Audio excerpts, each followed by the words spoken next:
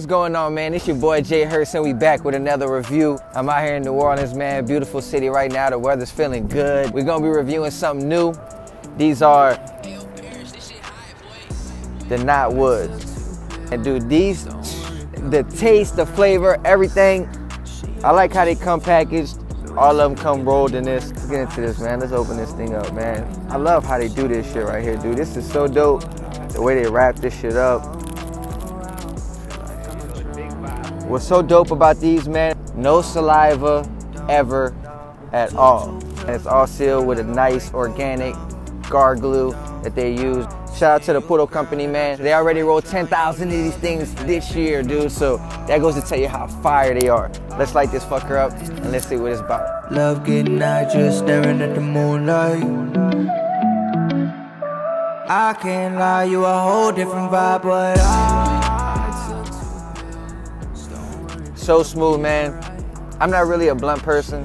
When I do smoke blunts, I only smoke NotWoods, man, because you can't even tell.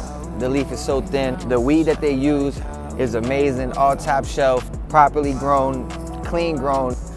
Just like this wrap, man, and it's wrapped perfectly, man. On flow, dude, it's got the perfect airflow. Dude, I mean, it's burning nice, hits great.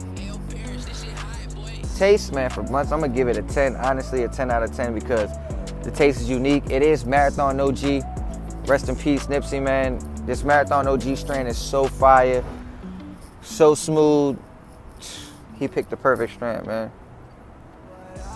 That nice white ash, man, that nice chunky, solid ash.